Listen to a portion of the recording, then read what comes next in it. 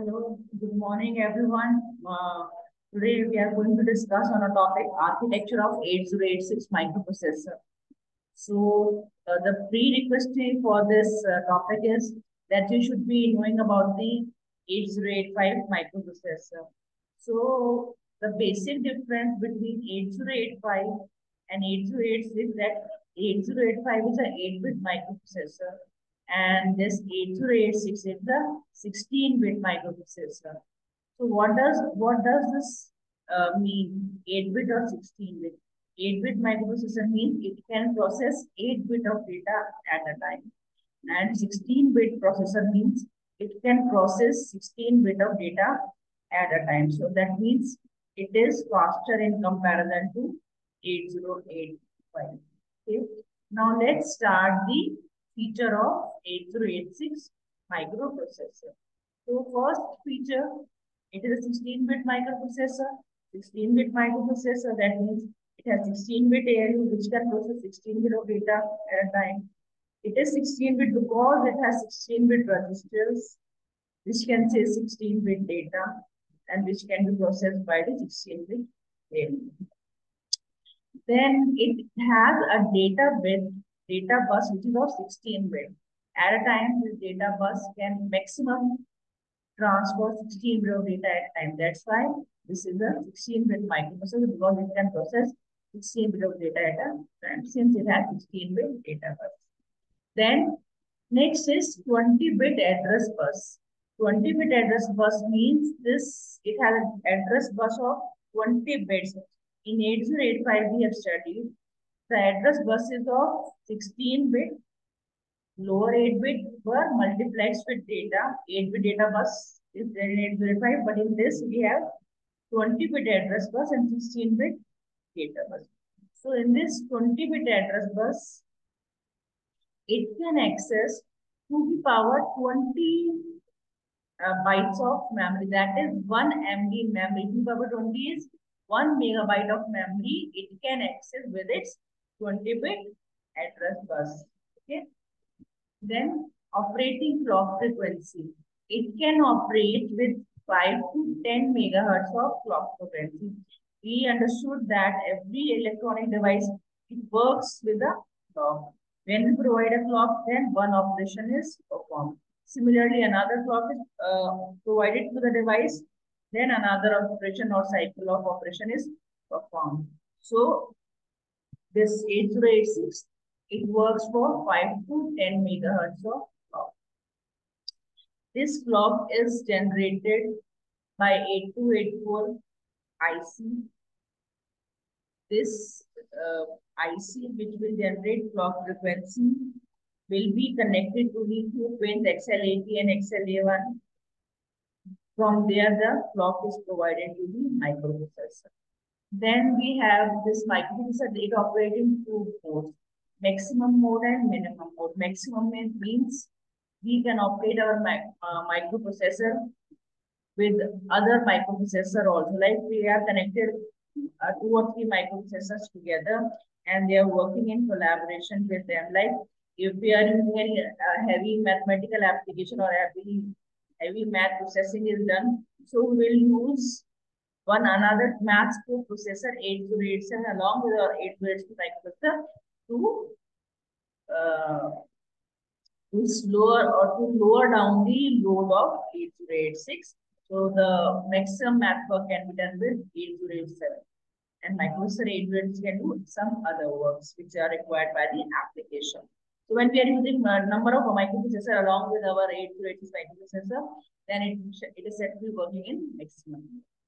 Then minimum mode, when you're working our single 8086, then it is a minimum mode. So they are used to achieve high performance level to maximize the efficiency of microprocessor. Then this microprocessor can operate in the same thing they are saying, single processor or multi-processor configuration depending upon the operating mode. Then it has very powerful instruction set. The instruction set of 8086 is very powerful, flexible, and can be programmed in high-level language like C level. Like C language can also be used to program this microprocessor. So as we have studied 8085, in 8085 we don't have these instructions like MUL and IDIV. So with the help of these instructions MUL and IDIV, we can directly perform the operation of multiplication and division if the inputs are given to us.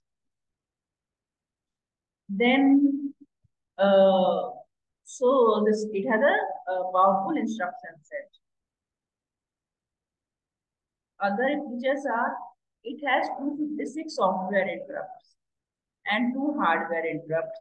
So we have interrupts in 8086, 2 hardware interrupts, NMI and INTR. INMI is non-maskable interrupt. INTR is general purpose interrupt, which can be used by any device to interrupt the microprocessor. NMI is non-maskable interrupt. That means non-maskable means we cannot avoid the interrupt. We have to provide service to the interrupt if it interrupts the microprocessor. And other than that, other than these 2 hardware interrupts, we have 256 software interrupts. So which are some are user defined, some are program defined, some are already defined by the processor like overflow interrupt, and other one by divide by zero interrupt, and other interrupts are also there. 2 interrupts more there. Total 5 interrupts are there for which are microprocessor defined. If that kind of error occurs, if that kind of situation occurs, then the interrupt is generated. So the next is it has 6 byte instruction queue for pipelining of instruction execution. We will discuss in this when we will discuss the architecture. It has a 6 byte instruction queue. Then arithmetic operation can be performed with 8-bit or 16-bit signed and unsigned data. So for both the signed and unsigned data, 8-bit or 16-bit, we can perform all the arithmetic operation with the 8-bit microprocessor. Then it can access 64K input output device with 16-bit input output address. Okay, so these are the features of 8086. Now coming to the architecture of 8086. The architecture of 8086 is divided into 2 parts. BIU and EU. BIU is bus interface unit and EU is execution unit. Bus interface unit means we are fetching the data from the memory and putting it into the instruction unit. An execution unit takes the data from the instruction queue and execute it into the ALU and provide the result. So we will understand each and every part of these in detail. So there, coming to the bus interface unit, first we will discuss bus interface unit. Bus interface unit, you can see there's an address header. Then you can see these registers over here. ES extra segment, CS code segment, SS stack segment, DS data segment, and IP instruction pointer. Now, these are the segment registers. What are these segment registers? Actually, our memory 8086 does not have a memory on its chip. We have a separate entity for memory. Microprocessor 8086 chip is a separate entity and memory is a separate entity. So we have to interface to use it. So the 1 megabyte of memory is divided into 4 segments. Code segment, stack segment, data segment, and stack segment. Extra segment. So the starting address of these segments are stored in these segment register. So what does this segment register do? They hold the starting address of the segments for their corresponding segments in the 1 megabyte of memory. They are not the segments. They hold the starting address of the segments which are there in the memory. Corresponding, which are there in the memory. So the corresponding register holds the memory starting address of the memory. So the code segment, what does code segment do? Code segment store the programs, where programs are stored, code segment.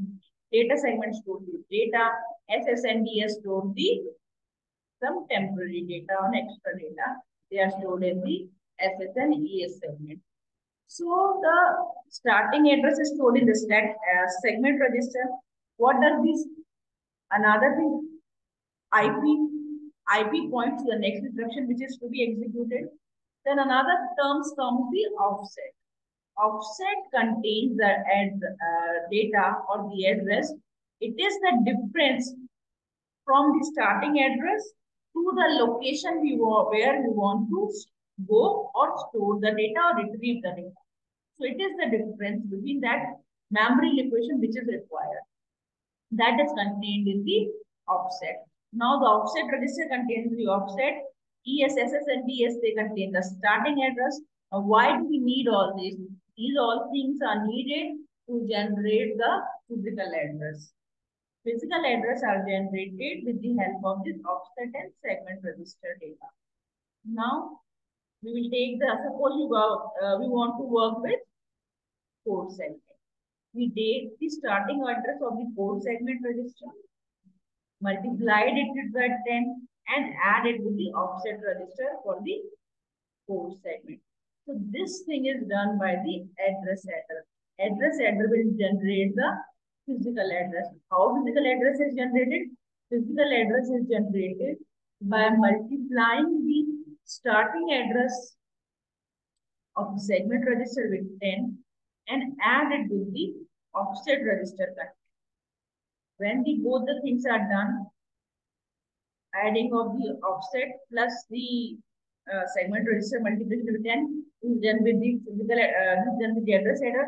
Now the physical address is generated. Now this physical address is given to the memory, interface memory. Now the address which is generated, memory will take out the data from the will take the data from that memory location and put it on the internal data bus. Now the data is generated. Now the data is retrieved from the memory according to the physical address generated by the address header.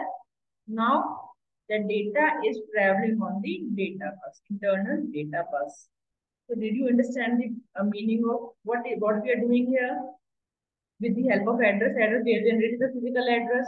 Physical address is how physical address generated. They are generated by multiplying the segment register with 10 and adding with the content of the offset register. Every segment has offset register, its corresponding offset register. So from there data is taken. So all the calculation is done. This address header and physical address is generated. And according to the physical address, data is retrieved from that particular location. So data is retrieved from that particular location and is put into the data bus. Now that data is fed into the instruction. Now this is the 6-byte instruction. What does the 6-byte instruction queue do? 6-byte instruction queue, what does it do? It stores the 6-byte of your program, not the 6 instruction of your program. It stores the 6-byte of your program. What does this mean? It means, yes, it can be a 6 instruction if all the instruction is of 1 byte. But the size of the instruction is variable depending upon the data, depending upon my requirement. So my instruction size can be 1 byte, 2 byte, 3 byte, 4 byte, or 5 byte, or 6 byte. So depending upon its size, number of instructions are stored. So it basically stores the 6-byte of your program. Now the 6-byte of the program is stored in the instruction queue. From here, it will go to the control system. What does this control system do? Control system will decode my instruction. Since the instruction is an assembly language, the control system will decode the instruction and convert it into the assembly language. Sorry, machine language, which can be understood by the machine. So the machine, according to that machine code, control signals are generated and spread all over the architecture. Now the control signals are generated, instruction is decoded, which is fed into the ALU, and according to the from where the data is to be released and from where the manipulation is to be done is done according to the control system. Now the data has been shifted to the execution unit, or instruction is shifted to the execution unit. Now we have discussed pipeline. There is one thing I have missed over here. Pipeline instruction works on the basis of FIFO. First in first. Whatever instruction is fed first, it will be taken out first. Pipeline instruction fails. Pipeline architecture fails only in the case of branching. If branching is there, then the instruction will become invalid because it takes the data sequentially one by one, but suddenly branching came. It doesn't know from where it has to be. That thing is manipulated by the processor. It has, so once it came to know that it has to go to that another address, not this. Momentarily it becomes invalid. The moment it came to know that it has to go to some another address, then the instruction queue will refill itself according to the branching address. So that is the one disadvantage of pipeline architecture. Otherwise, pipeline architecture is useful for the to increase the speed of processing. Now, one more thing that comes over here, why we have used two arithmetic operators? Why can't we do with a single mathematical operator? Why won't we increase why won't we make the things bulkier? Why won't we increase the cost of IC? Point here is, if we use the single arithmetic operator for both the work, then there will be no concept of pipelining over here, because if single arithmetic operator will do both the things, then once it will execute, another time it will takes the instruction from the memory, so it will takes the similar time. There is no point of pipelining architecture. So to implement this pipeline architecture, we have to take two arithmetic, or one for fetching of instruction, another for execution of the instruction. So it keeps on fetching, and this one is to keep on executing the instructions. So in this way, the work is doing microprocessor is doing the work simultaneously, and the speed of the processing has increased. Then coming back to the execution unit.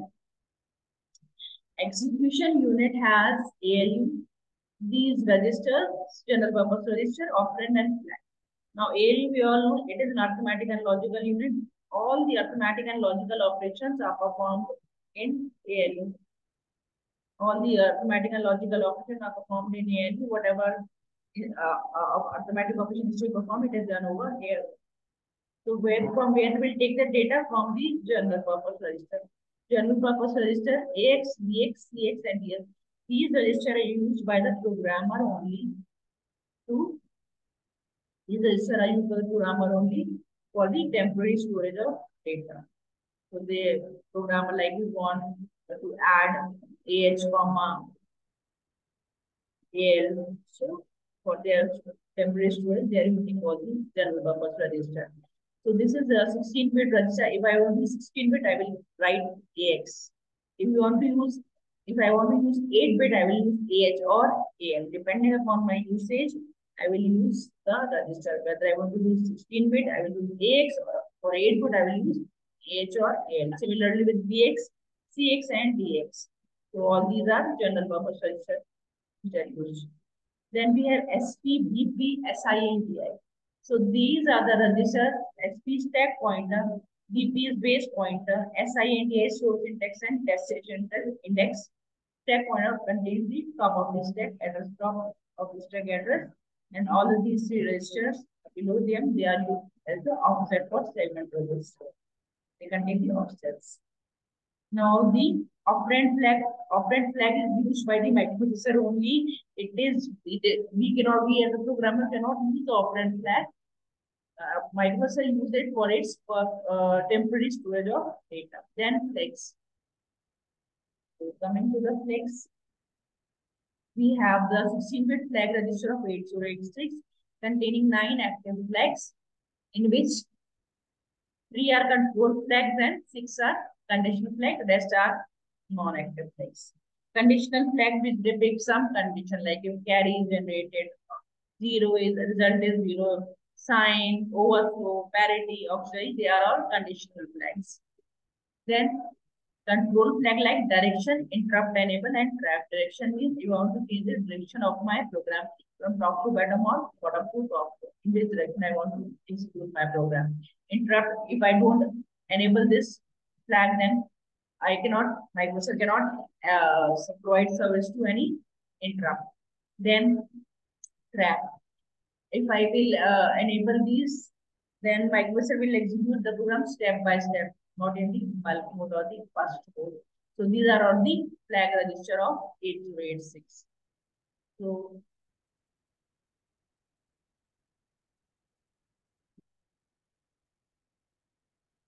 function of EU, we have discussed function of BIU first. BIU perform all these instructions such as fetching operation performed by the reading and writing of memory, address calculation, memory physical address generation is there done over there. Then instruction queue is there in BIU, which stores the instruction. Pre-fetching of instruction is there in BIU. Control the address data and control bus BIU. 16-bit bidirectional data bus and 20-bit address bus is there. It's controlled by this. Then the BIU is performing all external bus operation is there. Fetching, queuing, operand fetch and storage, address relocation, bus control. They all the operation performed by BIU. We have discussed just now. Instruction stream queue development pipeline architecture is performed with the help of instruction queue in BIU. Then EU perform all the execution work is done by the EU. If the queue is empty, you wait for the next instruction by to fetch and shift it to what happens. It will not wait for the queue to get empty, whole empty. Only for if two spaces are free, then it will refill the queue. So it will not wait for the whole queue to get empty. Once the two spaces are free in two locations are free in the queue, it refills it. So this is how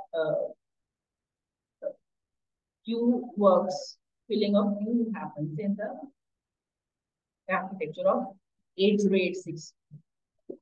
So we have discussed the existing instruction queue. We have already discussed it works on P4. Then pipelining we have discussed. Decoding work is done. Execution of work is done is there in the EU. General purpose register we have discussed. We have this general purpose register AHL, PHPL. Segment register we have discussed, which contain the starting address of the segments. Then this offset register, every segment has an offset register to store its offset. Then ALU, we know address generator, it's an execute with physical address. Instruction decoder we have discussed. Flag register we have discussed. Segment register, they contain the starting address of this particular segment. All these have specific use, all these segment registers. Then we have pointer and index group register, source index and destination index. Instruction pointer, it points to the next instruction which is to be executed. SI and DI, they are the offset register for their corresponding segments. So I hope the topic is clear to you. 8086. So we'll meet in until the next lecture. Thank you.